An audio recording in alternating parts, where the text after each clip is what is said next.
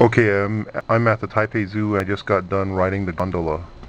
What I've been noticing is here in Taipei, there have been more and more American and Canadian white people doing street performance. I see people playing the violin or guitar, but this guy is just another story. He's got a sign that says street performer, donations welcome, and he's got this moose hat and teddy bears, and yeah, I don't know what he's doing. Is he supposed to be funny or something? Because I don't know, man, he's kind of creeping me out there. But I guess he's trying to turn a buck, trying to make a living. Man, what a tough way to make a living, though. I don't get it.